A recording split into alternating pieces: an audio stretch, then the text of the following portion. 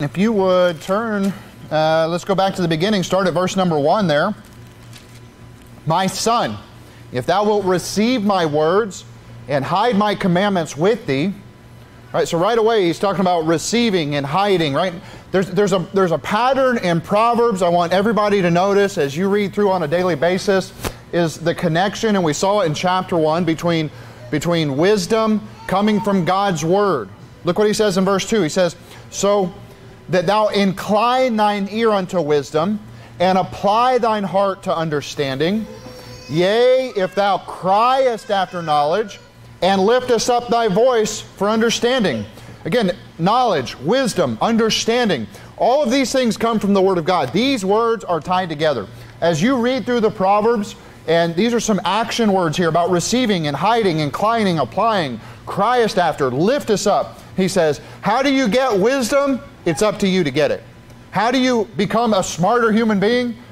By studying God's Word, by making the effort of opening it up and learning it for yourself. So wisdom, knowledge, and understanding are all tied together. If you remember in chapter 1, he says that wisdom crieth without. Wisdom is yelling, saying, hey, get me, get some wisdom. This is God's wisdom that he wants us to get. But here, notice what he says in verse 3. He says, yea, if thou criest after knowledge, and liftest up thy voice for understanding. So how do we answer that call? By our own call. Right? It's kind of like salvation, right? He's called, and it's up to you to call and make that election sure, right? So it's up to you to actually get the wisdom by heeding that call, by answering the call, and then making it your own action, your own. Be active in calling unto wisdom, asking God for wisdom, as we saw. In Samuel 1, it makes me think about, in 1 Samuel 3, actually, with the story of Samuel as he was born, where God kept calling him, right? Imagine wisdom. Hey, you need wisdom. Hey, answer me. And finally he was instructed, and the Lord called, and then he said, here am I. Right? It wasn't until Samuel said, here am I. He called back to the Lord that Samuel, answered that call. And it's the same way with us. As Christians, you have the Holy Spirit living inside of you. You have the Word of God at your fingertips. God has given you everything you need to increase in knowledge and understanding, to attain unto understanding and have that wisdom. So how do you do it? You answer the call of wisdom by opening your own mouth and calling unto the Lord. Lord, I don't know what this passage means. I need your help. Lord, help me to understand what this is. Lord, help me to obey the words, the things that I see. So you have to cry yourself. You have to make that call. Look at verse 4. If thou seekest her as silver, and searchest for her as for hid treasure. As for hid treasure. Look, I mean, if you're looking for gold, if you're looking for silver, if you're looking for treasure, you're going to be very serious about it. It's going to be the biggest priority you have. If somebody told you that there was silver in your backyard tomorrow morning, would it be dug up? Would you just kind of put it off and say, one day I'm going to get out there with the shovel and we're going to do something about it. We're going to get some of that silver. Or would you be actively pursuing it, searching after it, doing everything you can to find that? Think about it. As treasure, this is spiritual treasure. It's knowledge of the holy. It's understanding the Word of God. It's the wisdom that comes from God. But it's up to you to search for it. I want you to go to Romans chapter 12. Romans chapter 12. Keep your finger right there. Listen, growth is a choice. Growth is a choice. You have to choose to want it. You have to choose to love it. You have to search actively. You have to make it a priority. All these words we just read, it's actively pursuing. It's being, these are action words: inclining, applying, receiving, and hiding.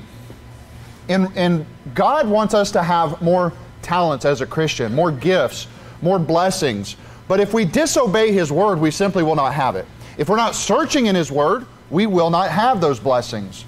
And there are spiritual gifts. God uses different people for different things in the church, and yet He has commanded us to desire certain gifts. If you don't want it, you won't get it. It's plain and simple. In Corinthians, he says, covet earnestly the best gifts. What's he talking about? He says he wishes that we would excel to edifying the church. He says, covet to prophesy. He goes on and says, so the desire is that you would be able to preach the Word of God and explain it to somebody. Do you know how many Christians there are out there that just cannot explain things? I mean, we probably all know Christians like this in our family or friends, that if you said, hey, explain this verse, or if somebody at work said, you're a Christian, aren't you? Well, can you explain what this means? Most of them, because they're not in the Word, they're not searching for wisdom, they have no clue. I don't know. Let's look. Let's see what it says. I don't know. You know, most Christians are not able to understand, and therefore they're not able to prophesy. They can't turn around and teach somebody else. But God wants us to covet to prophesy. God wants us to desire better spiritual gifts, and He wants to give you more talent. God wants to give you more responsibility in life. God wants to give you more wisdom, and the only way you're going to get any of those things is to search for it with your whole heart, to make it a priority. Look here in Romans chapter 12, look at verse number 1. It says, I beseech you therefore, brethren, by the mercies of God, that ye present your bodies a living sacrifice, holy, acceptable unto God, which is your reasonable service. Right? Your job as a Christian is to hate sin, is to hate the lust of the flesh, the pride of life, the things that are going to hold you back. These are steps to getting more gifts. And this is how he starts out. What is your reasonable service now that you're saved? He's purchased your soul, right? It's sealed unto the day of redemption. He says, now I want you to deal with your body. I want you to deal with your mind, your desires. What are you searching for? Look at the next verse. And be not conformed to this world, but be ye transformed by the renewing of your mind, that ye may prove what is that good and acceptable and perfect will of God.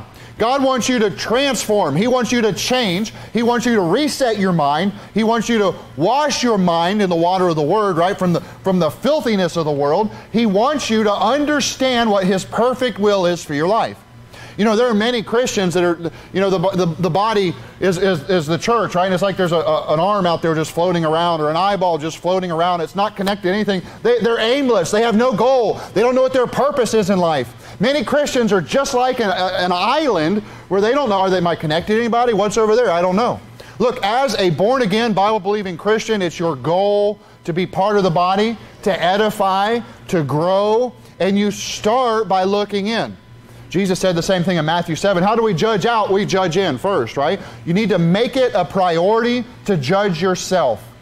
As Christians, we're commanded to judge, and we're commanded first of all to judge inside of ourselves. If you won't fix the little things in your life, then why would you expect God to give you power to fix the big things? You have to be willing to turn your head, to turn your way, to transform your life. If you're not, then why would you ask for God's blessing? Listen, to find wisdom as a Christian, to grow as a person, it starts in your own heart. Finding, look at what he says, your perfect will of God for you as an individual. Go to verse number 6. Romans 12:6. Having then gifts differing according to the grace that is given to us, whether prophecy, let us prophesy, according to the proportion of faith. The first-time soul winner has about that much faith that they're able to do it. You know how many times I've been to the door with somebody and they're like, I don't know, I'll try. I might be able to knock and say my name, and I try to coach them, I try to help them. You know, hey, increase your faith. The disciples said, Lord, add to our faith. Right? We're commanded that. You know, so what do? You, according to the proportion of your faith, is your ability to preach. If you as a soul winner say, well, I'm just not that good, I can't reach people, I'm rusty, I haven't been doing it, then you've put the confidence in yourself. The proportion of your faith ought to be in the Lord Jesus Christ. These are spiritual gifts. These things are given to God in your spirit as a blessing for obeying Him, right? For transforming your life, for abiding by the Scriptures, learning the Scriptures. Look, if you're a soul winner and you're not very confident, but you know the Word of God, you need to increase the proportion of your faith. Look what to prophecy, he says, let us prophesy according to the proportion of faith. If you think, well, all I can do is get the low-hanging fruit, well then, why are you staying on the bottom shelf? It's up to you. If you say, you know what, God will give me the verses that I couldn't write it down right now. If you said, how would you answer this question? Maybe you wouldn't have it then, but in the situation of you prophesying in the will of God, obeying that perfect will, God will bring verses to remembrance through the Holy Spirit. So your confidence is in the Holy Spirit. Your trust is in the Lord. The power is in the Scriptures. It's not in yourself. It's up to your proportion of faith. You can increase that. Hey, just turn the knob. Turn the dial. Add a little faith. Well, but Brother Fannin, I can't just go up there. Well, you've already convinced yourself, right? You're asking, you're double-minded. You're unstable. You're wavering. Well, maybe I should. Maybe I should. Just say, hey, I will, and God will provide. Right? He says, increase the proportion of your faith. Look at verse 7. Or of ministry, let us wait on our ministering. Or he that teacheth, on teaching. Or he that exhorteth, on exhortation. And he that giveth, let him do it with simplicity. He that ruleth, with diligence. He that showeth mercy, with cheerfulness. Let love be without dissimulation. Abhor that which is evil, cleave to that which is good. He lists off these talents, these gifts that God wants to give you. I want to grow you spiritually, and it starts by you purifying yourself, right? Increasing your faith, trusting that God can use you. Well, you just don't know my past. Hey, you don't know how big God is. If you think that your past is bigger than God's forgiveness, then you've missed the boat. Look, God wants to use you. He ends, in verse 9 there, he sort of changes gears, but he says, let love be without dissimulation. Don't have fake love. Don't be one of these two-faced Christians. Oh, how are you guys doing? And then you tell your wife, I can't stand that guy. Look, if you have a problem with somebody, pray for them. Find a way to be a blessing to them. But he says, abhor that which is evil. What does abhor mean? It means to hate. God wants you, how do you get more spiritual gifts? You hate that which is evil. You have to hate the evil. Do you want to see God grow in your, do you want to see things happen in your life? Do you want to see more souls saved and you be more effective at preaching? Hate that which is evil. Starting with yourself, right? Hate the sin that gets you. Learn to deal with your own problem. Well, Brother Fannin, you just don't know. I've struggled with this for years and I just can't quite kick. Hey, hate that which is evil. Is it destroying your life? Is it destroying your mind? Is it polluting your thoughts? Is it hindering your flesh? Then it's not of God. You need to hate it. You need to say, God, this problem, I want you to help me to hate it. Step one. Clean up your life. And then God will give you more gifts spiritually. Go back to Proverbs chapter 2. He says, cleave to that which is good. Listen, if you're not around the right people, then that's going to hold you back. Cleave to that which is good. You know, the Bible talks about being addicted to the ministering of the saints. You know, somebody that has a goal of learning a doctrine or reading through the Bible, it's like on their mind every waking moment. You know, I mean, if you're passionate, and I've met people that they're like video gamers, and all they can think about as soon as they wake up, they want to play this game. What if we treated the Bible that way?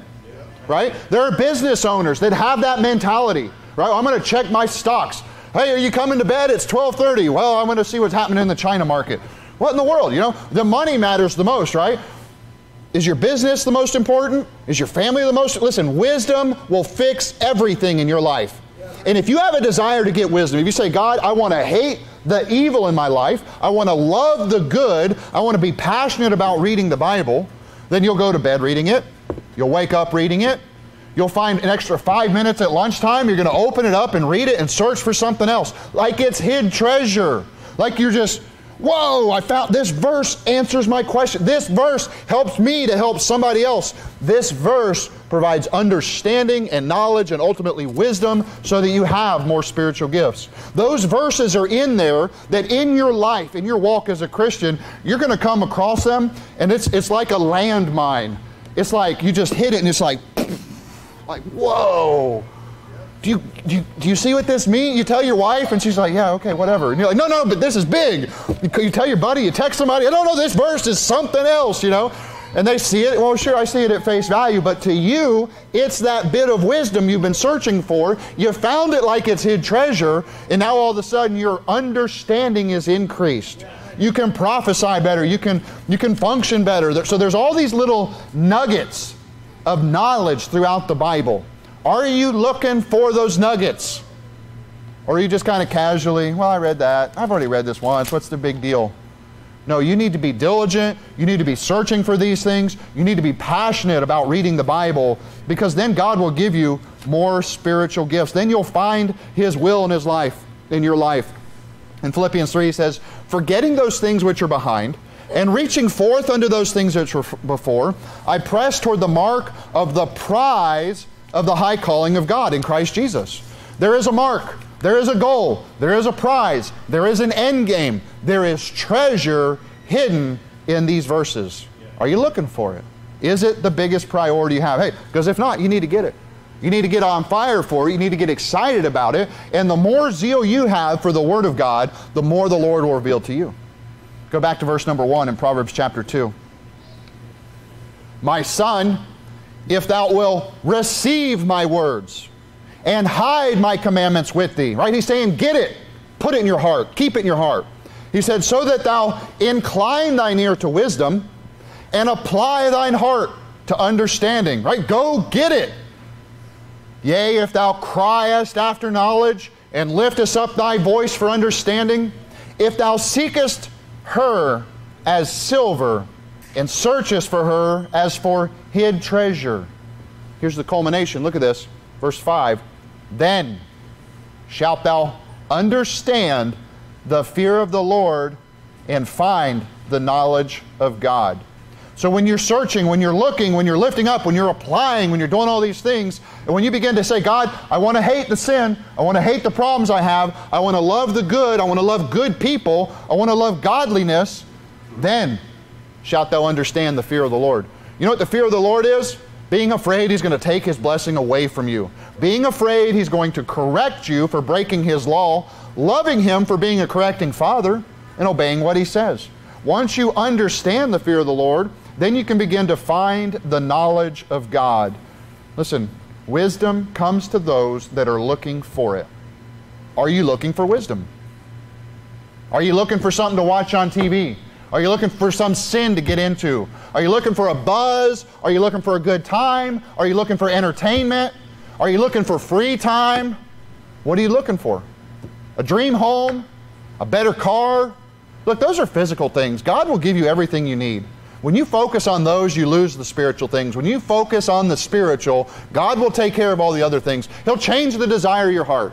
There are things that you used to want, right? I mean, I don't care how far back you go. When you were a child, you wanted candy. All right, most of us adults don't wake up and say, ooh, candy, I want candy. Right? That's not how we operate. But there are things that as a teenager that we probably really wanted. We thought, man, if I could just get some of that, I would be set.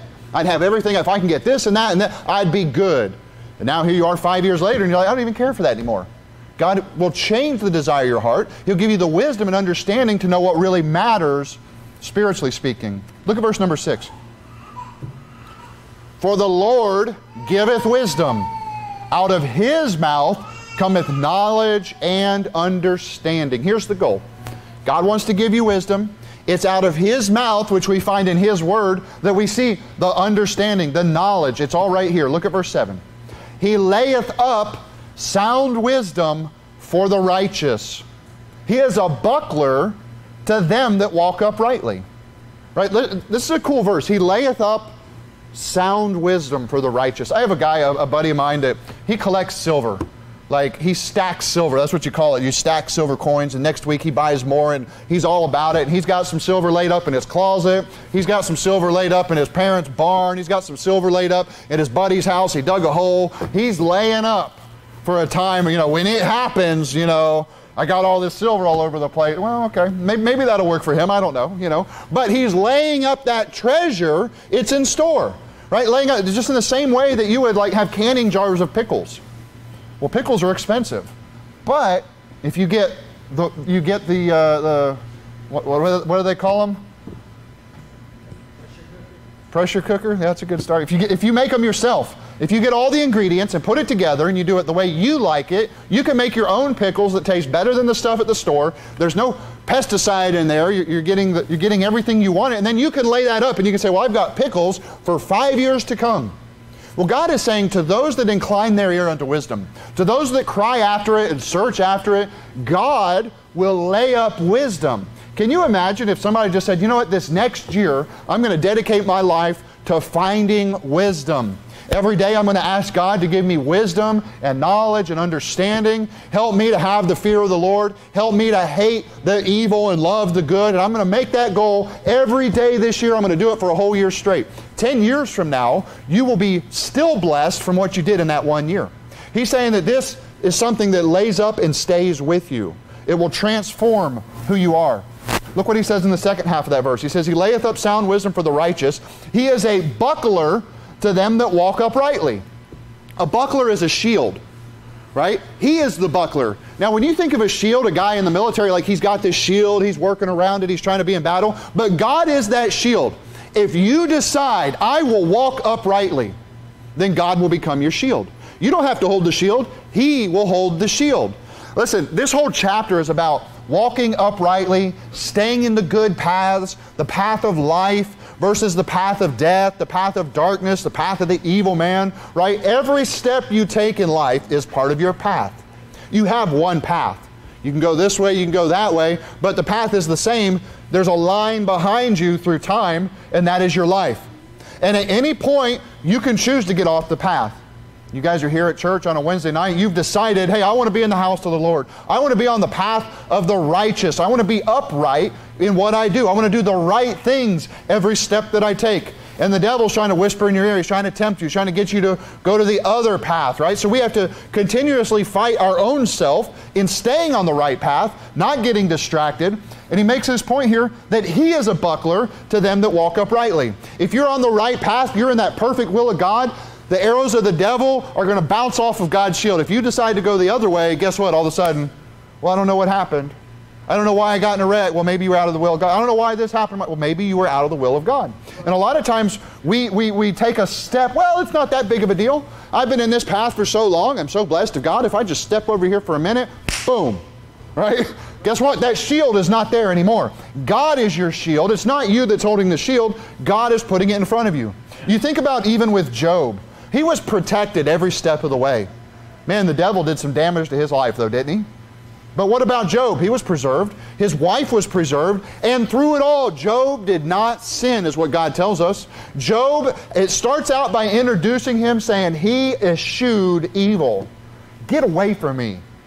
I'm getting away. I don't want to be near it. Right? He wasn't, I don't believe he was passive. I believe he actively hated evil. He didn't want it in his house. He didn't want to walk into the house of an evil man. He tried to stay away from it. He probably rebuked people that came in his house with things, hey, get out of here. Not in my house.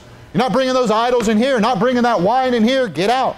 Right? Job was blessed of God, and even though he was tried and he came forth as gold, the devil sure did put an attack on him, but yet that shield was still there the whole time. And the devil had to ask for permission. Hey, he's got the hedge of protection around him. And God let it move back a little. He says, go ahead, watch. He's an upright man. He had character. It said he was upright throughout the whole thing. We need that shield of God to protect us. Without it, we've got nothing. Look at verse number 8. He says, he keepeth the paths of judgment and preserveth the ways of his saints. The paths of judgment. You make a judgment call every day of your life. The one thing that people complain the most about Christians is that we're judgmental. That same person is being judgmental. They're judging us, saying, well, you believe in that book. You believe in that God. You don't believe in my textbook. You don't believe in my science professor. That he teaches evolution. No, I don't. Right? Every day, every person makes judgment calls. It's the path of judgment is before you. What will you judge? When you leave here and you get to that road, you have to make a judgment call. Am I going left or am I going right? Plain and simple. When you get in the car, you have to make a judgment call. Will I put on my seatbelt? Will I turn my lights on? You make judgment calls every step of the way, and God is telling us to stay in the path of judgment. Because there are people that get passive. Well, I don't know, anything will do. Look, that's not good judgment. Good judgment is to have a vision, we have a goal, we're going to get there, and the only way to get there is to stay on the right path. We have to judge every step of the way. When something comes up, you have to make a judgment call. Do I want to go this way or not? So consider that. There is a path of judgment, he says. He keepeth the paths of judgment and preserveth the way of his saints. Again, he's talking about the protection. God's protecting you. In Psalm 23 he says, he restoreth my soul. He leadeth me in the paths of righteousness. God wants to lead you in the right path, but it's up to you to make the judgment call, to make the right decision. Look at verse 9. Then shalt thou understand righteousness and judgment and equity, yea, every good path. When you decide to stay in the path of judgment, You'll understand righteousness, what is right, what is wrong. You'll be able to judge those things affirmatively, what is right, what is wrong. You'll be able to have an even balance. You'll have equity in your life. You'll be able to make judgment calls for others. He says, yea, every good path. I mean, if it was plain and simple, like on a computer, do I want the good path or the bad? Oh, I want the good path, of course. But yet as human beings, we go through life where the devil tempts us with things. The devil tempts us with the desire of our own flesh. Remember, the Bible says you're drawn away of your own lust. It's that thing that you want that you can't say no to. I don't care if it's a bowl of ice cream, a video game, a website. There's things that your flesh wants, and the devil knows it. God will never put you in that direction. God wants to try you for good. The devil wants to try, oh, look over here, come over here. You know, if you eat an extra bowl of ice cream at night, don't blame God, blame yourself. Don't even blame the devil, blame yourself. The problems we have in our life come from our own desire. And when you ask God to change your desire so you can stay on that good path, so you can have the path of judgment, so you can make the judgment calls, He'll bless you. You know, the Pharisees understood the law, but they did not understand judgment.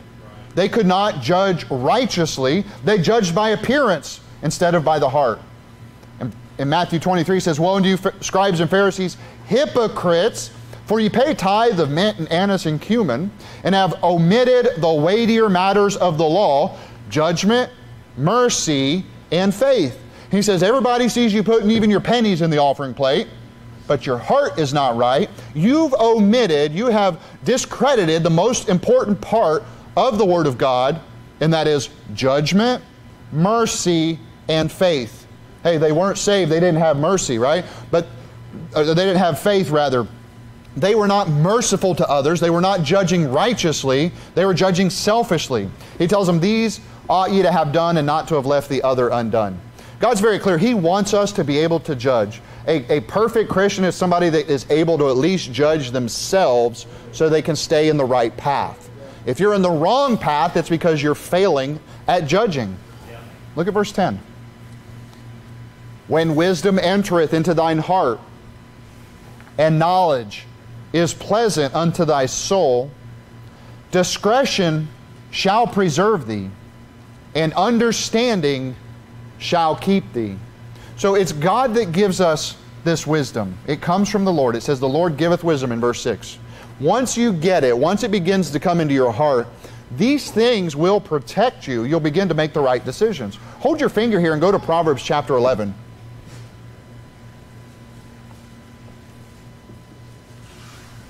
Proverbs chapter 11, find verse number 12. It says, he that is void of wisdom despiseth his neighbor, but a man of understanding holdeth his peace. Right, so how is it discretion will preserve us, is what we read in chapter 2. A man of understanding holdeth his peace. You know, there's a time to just shut your mouth. Yeah. There is a time to know when to be discreet and shut your mouth and be quiet and listen and observe and learn. Too many times we're eager to, oh, I got an answer for that. Well, I'm not talking about that. You've answered a matter before you heard it. It's folly unto you, right? Look, go to the next chapter, chapter number 12. Look at verse number 23. A prudent man concealeth knowledge, but the heart of fools proclaimeth foolishness. A prudent man concealeth knowledge. There's a time to be discreet, to use the discretion of the knowledge that you have. When wisdom enters into your heart, you're going to learn when to use your tongue and when not to use your tongue. Throughout the entire book of Proverbs, you're going to see a fool and his tongue over and over and over. You're going to see in practically every chapter the warning about a fool loving foolishness and saying stupid things and destroying themselves with their own mouth.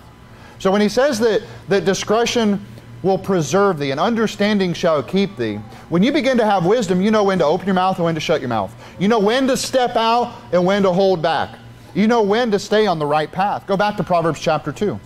He says, when wisdom entereth in thy heart, and knowledge is pleasant unto thy soul, discretion shall preserve thee, understanding shall keep thee. Know when to be discreet. Know when to open your mouth. Know when to shut your mouth, because you can't learn if your mouth is open.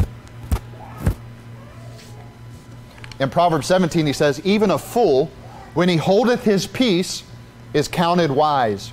and he that shutteth his lips is esteemed a man of understanding. If you just sit there and be quiet and observe what's going on, somebody, well, man, this guy must know what he's doing. He's being real quiet. I've made the example before, you know, I've had employees in different situations, and I've been managers before in different situations, and it's the guy that with confidence just, I can do it. It's the guy that he's dependable, he's trustworthy, he gets it done, and he doesn't boast of what he's going to do, he just does it.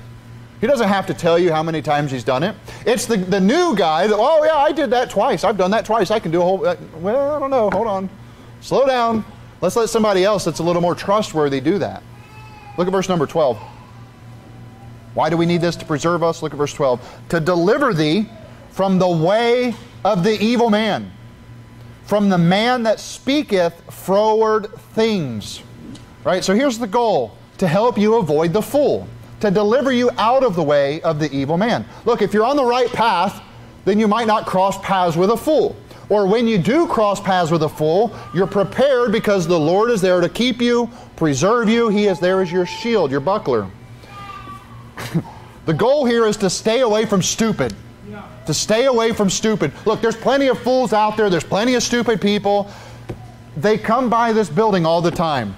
They come by, look, I mean, I was next door talking to our neighbor, and this lady comes in to ask for a job. Are you guys hiring for anything? And I mean, she looked cracked out. She had tattoos on her face and on her neck, and she's sweating profusely, and she can't hold still. And it's like, preserve thee from the foolish person. Right? This is the goal of the word of the Lord. Right? To have a little more common sense, to have some wisdom, to discern things, to understand what's going on, so you know when to open your mouth or when to close your mouth. To deliver thee from the way of the evil man. Remember in chapter 1, he talked about to not go with them. When, you know, when there are people trying to draw you away, don't go with them. Right? Children, it's important to make good friends and to listen to what your parents have to say about who you associate with. Here it's saying there's a blessing if you can avoid the fool. Look at the next verse. He says, these fools, what do? It says, who leave the path of uprightness to walk in the way of darkness. Right? There are Christian children that grow up in churches that are not being, the churches are not instructing them properly. They're not telling them to get wisdom. They're telling them to be like the world. Be conformable to the world. Go be just like the world so everybody will love you. And what happens? They leave the path of uprightness and they go to the path of darkness. They go hang out with a bunch of dark-hearted people. Look at verse 14. He says, who rejoice to do evil and delight in the frowardness of the wicked. When you're walking the path of darkness, you're going to be surrounded by people that rejoice to do evil. We're warned about avoid these people. You think they're your friend. Well, we're just going along having a good old time. We're just entertaining ourselves. We're just losing some sobriety. They're out to get you. They're out to hurt you. They're out to take anything they can from anybody, and they rejoice to do evil. They love nothing more than be able to go, ha, ha, ha, ha, we got him. We're warned about this evil person. We're warned about walking the paths of darkness. He says, delight in the frowardness of the wicked. They look forward to wickedness. Look, that's the people out there that are walking that path. They're a dime a dozen. They're easy to find. Finding somebody that's on fire for God, that loves the Lord, that loves His Word, that is rare. You want to find somebody that'll deceive you and say, we're going to go have a good time, and then you end up getting hurt, messed with in your mind, robbed, defiled, go on out in the world. That's the way, that's the path of darkness. They're going to make it appealing. They're going to tell you, oh, it's great fun. No, it's not. Sin is pleasurable for a season, and guess what? Then you have to answer to God. Then judgment comes. You know, it said when they rejoice to do evil. Where does this lead? When you walk with this type of person, you're going to learn their ways. You're going to rejoice to do evil, to hurt other people.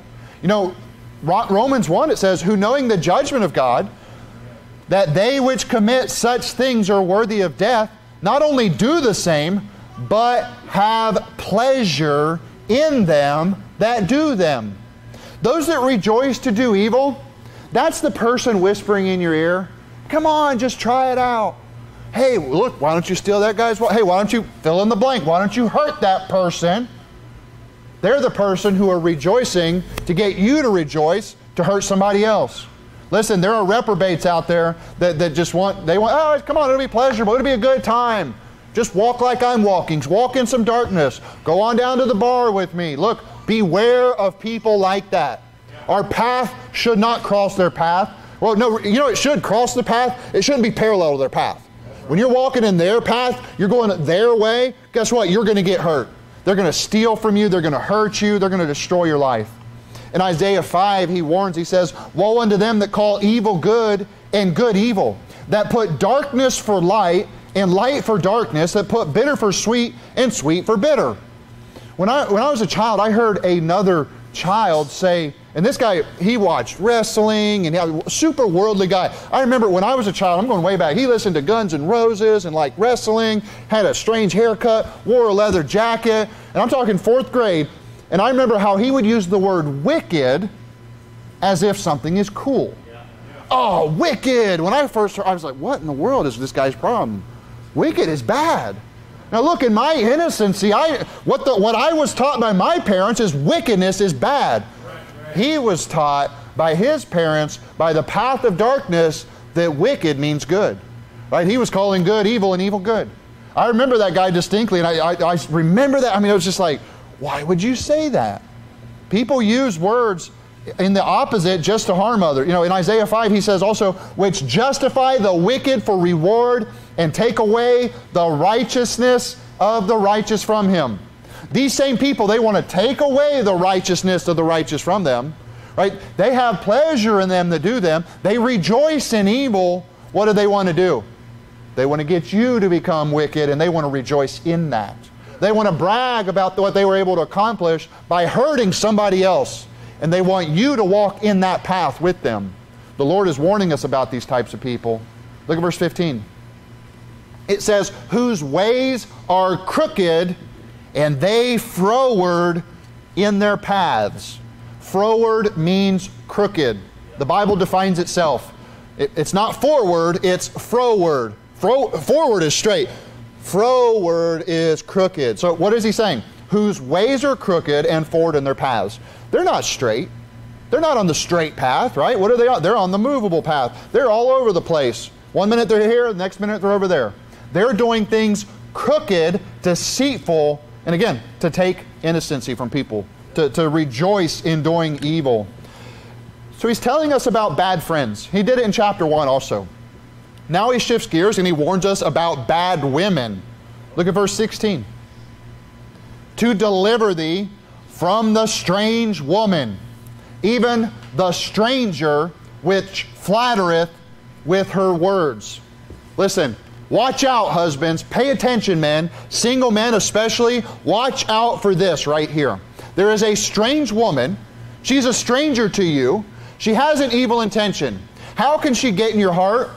By flattering you with her words. Oh, well, you're not like my husband. Oh, you're so smart. Oh, you're so brilliant. Oh, you're so talented. Listen, there are women that are going to puff you up, and you have no business being around them. I think a lot of men initially know that. They see the red flag. Whoa, beware. Don't be near that. There's something wrong there. But what happens? They listen. They listen. Oh, you're just so smart. You're so stylish. You really got it together. You're so sophisticated. Not like my husband. Or even if they're, or just the single men especially need to be careful, because there are women that if you listen to their flattery, you will stop being a soul winner. You will stop living for God. You will walk down her path instead of staying on the good path. Instead of being on the path that has life, you will be on the path that has death. He begins to warn about this. There are women, they're going to whisper in your ear just to keep you around. And it's very dangerous. They're sowing seeds that go down into your heart. And the next thing you know, well, yeah, I guess I am pretty good looking. She's right. Boy, she knows what hey, be careful. Be cautious. Rebuke those thoughts when they come into your mind. Walk in the Spirit of God so you're strong enough to reject the flesh when things like this happen. Look at verse 17. Talking about her, it says, which forsaketh the guide of her youth, and forgetteth the covenant of her God. Right? She knew. She's warned. She don't care. She's going to do it her way. Hold your finger here. Go to Numbers chapter 25. Numbers chapter 25. In Proverbs 30, it warns us, it says, such is the way of an adulterous woman. She eateth and wipeth her mouth and saith, I have done no wickedness. He's saying it's like they're willing to do an evil sin and hurt somebody and somebody's family, and to them it's just like eating a meal. No big deal. That was no sin on me. I can do what I want. Right? Full of pride, full of flattery. In Deuteronomy 23, it says, there shall be no whore of the daughters of Israel, nor a sodomite of the sons of Israel. Thou shalt not bring the hire of a whore or the price of a dog into the house of the Lord thy God for any vow. For even both of these are an abomination unto the Lord.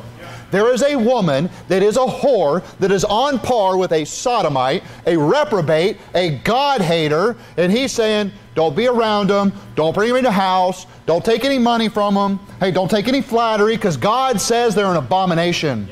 There is a woman that is a whore that will flatter men with their mouth and destroy families, destroy mission, like single men that are on fire for God. They'll take that zeal from you and they'll destroy you. Look, you're in Numbers 25. Look at verse number 1. And Israel abode in Shittim, and the people began, listen, to commit whoredom with the daughters of Moab. Now, the daughters of Moab are unsaved. So they shouldn't even be looking at unsaved girls. That's called unequally yoked. God destroyed, hey, Genesis 1, they were unequally yoked. God destroyed them. Sons of God, sons of the devil, mating, he said, unacceptable. Sons of God should marry daughters of God. Daughters of God should marry sons of, hey, if you're not saved and you're one, hey, don't get married. Right? So first of all, that was unacceptable. They were even looking and considering, but the problem was bigger than just looking, because they committed whoredom. They didn't marry him. They treated him like a whore. They themselves acted like a whore. It was fornication. God got very angry at his people for stepping outside of the boundaries of what he expected. Look at verse 2. And they called the people unto the sacrifices of their gods, and the people did eat and bow down to their gods. Listen, we're reading through Solomon's wisdom, and at the end of his life, what did he do? He hearkened unto the wives that had strange gods, and because they had physical power over him, he gave up his spiritual authority. Listen, single men, if some woman, you start messing around with some other woman that's not saved, number one, the judgment of God's on your life. He calls it a whoredom. He calls it fornication. You should be kicked out of a church for such a thing. But what will happen? She's going to say, come over to my gods. You're going to say, well, no, I'm a church guy. I go to church. I love God. I read the Bible. She's going to say, oh, you're so smart.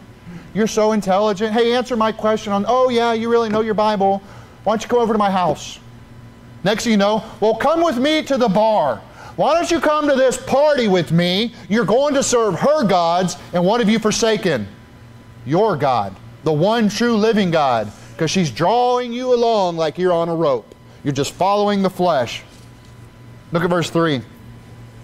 And Israel joined himself unto Baal Peor, and the anger of the Lord was kindled against Israel. And the Lord said unto Moses, take all the heads of the people and hang them up before the Lord against the sun, that the fierce anger of the Lord may be turned away from Israel. God is saying, when a man starts following a whore, I want him dead. You ought to kill it.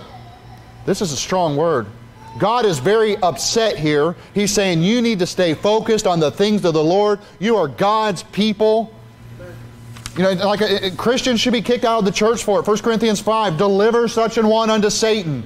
You want to whore around in the church? You want to commit fornication and be God's? That's okay. God will get you. He will destroy your body. There's a sin unto death. He'll bring you home early. Look, if you don't want that, when that whore gets in front of your eyes, when she gets in your ear, men, hate the evil. Abhor that which is evil. Cleave to that which is good.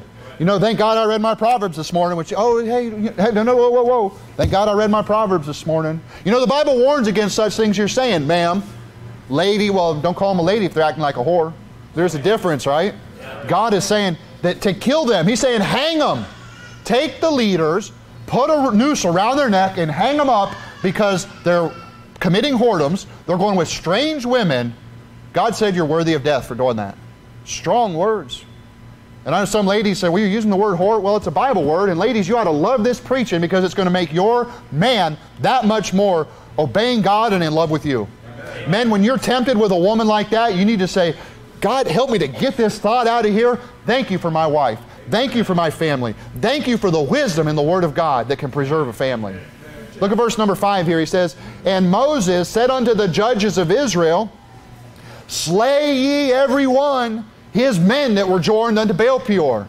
And behold, one of the children of Israel came and brought unto his brethren a Midianitish woman in the sight of Moses, and in the sight of all the congregation of the children of Israel, who were weeping before the door of the tabernacle of the congregation. And when Phinehas, the son of Eleazar, the son of Aaron the priest, saw it, he just sat around. He said, don't judge them. What did he do? Look, it says, he rose up from among the congregation and took a javelin in his hand and went after the man of Israel into the tent and thrust both of them through, the man of Israel and the woman through her belly, so the plague was stayed from the children of Israel. And those that died in the plague were 20 and 4,000. You understand? The man of God saw something happening. He didn't sit around, well, it'll work itself out. Well, they might get married. Well, I know he brought that whorish Moabitish woman that's not even saved into the church, but it's okay. She might get saved if we're loving enough and we don't judge her. That's not biblical. The Bible says when somebody's in fornication, you judge it. So the man of God stands up. He rises up. He does something about it. He puts an end to it. And guess what? The plague was stayed. 24,000 had to die so that the rest were preserved. Hey, a couple had to be kicked out so that the church had God's blessing on it. If that's what it comes down to, then that's what we're going to do. We want our children to be under the blessing of God. We want our houses to be blessed of God, and therefore we're going to judge righteously. We're going to walk that path of judgment. Keep your finger here. Go back to Proverbs chapter 2 real quick. We're almost done. Go back to Proverbs chapter 2. Look at verse 18 where we left off. It says, for her house inclineth unto death, and her paths unto the dead. Right? That's the dead path. We're on the life path. You want to stay alive? Stay away from that type of woman. Verse 19. None that go unto her return again, neither take they hold of the paths of life. Keep your finger there and go to Proverbs 7. I know you need 3 fingers now. We're going to go back to Numbers 25. He's saying, when a man starts walking down that path, he's not going to return. Well, but that's not true. I knew somebody that stepped out on his wife and he came back. Yeah, but he's not returning the same. He's returning polluted, with leaven, with the curse of God on his life. God says he should die. He's not returning. He's not what he was. He's no longer on the path of life. He's polluted his mind. He's polluted his house. In Proverbs 7, find verse number 5. Again, about this strange woman, this whorish woman. He says, that they may keep thee from the strange woman, from the stranger which flattereth with her words. Step 1, get those words in your heart. Put it in your ear, get down in your heart, get in your mind, puff you up. Well, you're really something, aren't you? Beware when a woman is flirting with you, man. Beware when she's flattering you. Walk away from it. Rebuke her. Say, I want nothing to do with it. I don't feel right. I'm leaving. Go down to verse 10. And behold, there met him a woman with the attire of an harlot and subtle of heart. Why do women dress with whores and show off parts of their body that they shouldn't be showing? Because there's subtlety in their heart. They have an agenda. They count it as a success if they can cause a married man to look at them. Look at verse 11. Do you want this type of woman? It's not the kind you would bring home to mama. Look, she is loud and stubborn, and her feet abide not in her house. Yeah, she's everywhere else. Says she's on every corner. She's with any man. This is not the type of woman that you even logically want, but she wants to flatter you with words. She wants to draw you away by your own lust. She wants to show you parts of her body that you shouldn't be looking at, and we need to beware. We need to be warned. And listen, make sure your girls hate this sort of thing. Men, you're raising little girls, make sure they hate the whorish woman. Make sure they don't bring in friends that dress like that, because they're going to walk that path with them. They're going to be walking in parallel with that wicked path. Look at verse 21. With her much fair speech, she caused him to yield. With the flattering of her lips, she forced him. Verse 21 is saying that it started with flattery, and how was she successful? With flattery. She forced. Force is a strong word. Flattery is a soft word. Force is a strong. There's a goal here. Why is there subtlety in her heart? Why is she showing parts of her body that should be covered up? She has an agenda. Look at verse 22. He goeth after her straightway, as an ox goeth to the slaughter, or as a fool to the correction of the stocks. You ever seen a bull? You ever seen an ox heading to the slaughter? They don't know where they're going. They're just following the crowd. They're just, I don't know, where am I going? Listen, men, there's a warning here. In the flesh, you're not strong enough to resist this death. Be spiritually strong.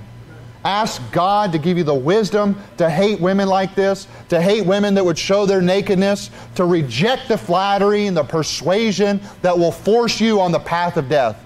Look at the next verse, verse 23. Till a dart strike through his liver, as a bird hasteth to the snare, and knoweth not that it is for his life. You're walking into a death trap because you're following a woman with the attire of a harlot. Go back to Proverbs 2. Her house inclineth to death, her paths unto the dead. Verse 19, none that go unto her return again, neither take they hold the paths of life. Proverbs 2:20. That thou mayest walk in the way of good men, and keep the paths of the righteous. Why is he warning us about this so much? Go back to Numbers 25. That thou mayest walk in the way of good men, and keep the paths of the righteous. Why is he saying beware of that? So that we can stay on that right path. So we can be around some men, that we need to be around some good men. We don't need to be on that other path, because we're going to cross paths with evil people. They want to hurt us. They want to destroy your family. And they're subtle in heart. They may not actively say, well, my goal is to get you to destroy your family. No. They just say, I want the pleasure of seeing somebody get some attention out of me. The devil's already got them. Don't let the devil work through their mouth to get you off that path. Be around good men, not evil men. Look in Numbers 25 where we left off. Look at verse 10. And the Lord spake unto Moses, saying, Phinehas, the son of Eleazar, the son of Aaron the priest, hath turned my wrath away from the children of Israel, while he was zealous for my sake among them, that I consume not the children of Israel in my jealousy. That's a good man. He was zealous for God's sake. Look at the next verse. Wherefore say, Behold, I give unto him my covenant of peace. He rejected the evil man. He rejected the adulterous woman. He got the covenant of peace with God. He had peace in his own house. Verse 13. And he shall have it, and his seed after him, even the covenant of an everlasting priesthood, because he was zealous for his God and made an atonement for the children of Israel. Go back to Proverbs 2. Everlasting priesthood. We will see this man, Phinehas, one day in eternity. He will be working for God. He has great rewards in heaven. He will be serving with God in the new heaven and new earth. There are things that God will use. He's like, hey, I like this. This is a good man. We need to walk with this kind of man. He was zealous for God. He preserved a generation. And it said that he'll have that covenant of peace, and so will his children. When you decide to walk in the good path and not walk with evil men, then your children can have peace also. Those that refuse to let peace come into their house, you might as well just put a curse on your children. We don't want cursed children. We want blessed children. And it starts with your actions and your decisions today. Verse 20 again in Proverbs 2. That thou mayest walk in the way of good men and keep the paths of the righteous. For the upright shall dwell in the land, and the perfect shall remain in it. But the wicked shall be cut off from the earth, and the transgressors shall be rooted out of it. There's a dual application of this verse. He said, hey, the wicked, they're not going to live out half of their days, right? They're going to be full of disease and the curse of God on their life. But there's an eternal application. There's an immediate application, right? Children, you obey your parents, you'll have a blessed life. You'll live a longer life. Men, you obey the Word of God and you focus on walking with good men instead of evil men. You'll have a covenant of peace on your household. But there's an eternal application here. You know, the Bible says that when the Lord returns, He will set up His kingdom. God will have a kingdom on this old earth before there's a new earth. And for greater than 1,000 years, God will execute judgment. It'll be the perfect earth, nearly, if you will. It'll be sort of like it was in the Garden of Eden.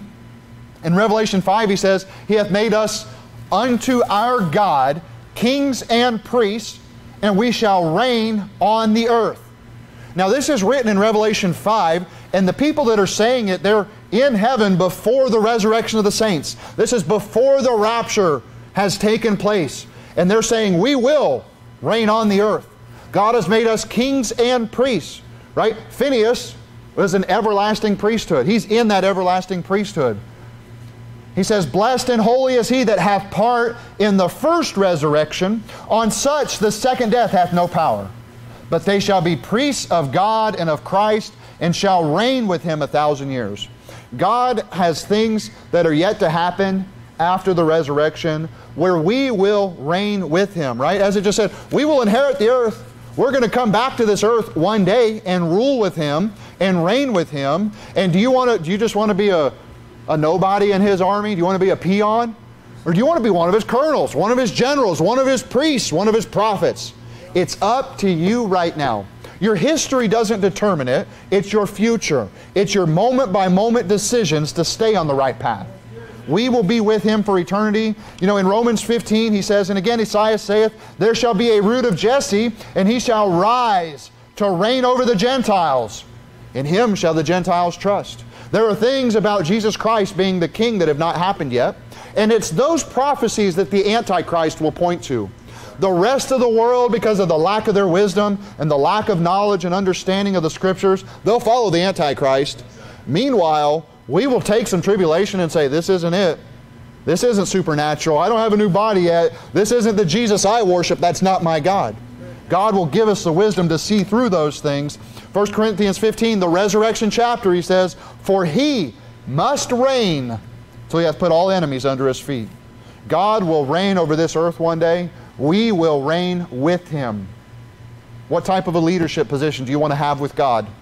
It starts with your decisions right now, staying on the good path, the path of life. Stay away from the path of darkness. Stay away from that evil man. Stay away from that whorish woman, and trust the Lord to give you the wisdom to stay on the right path.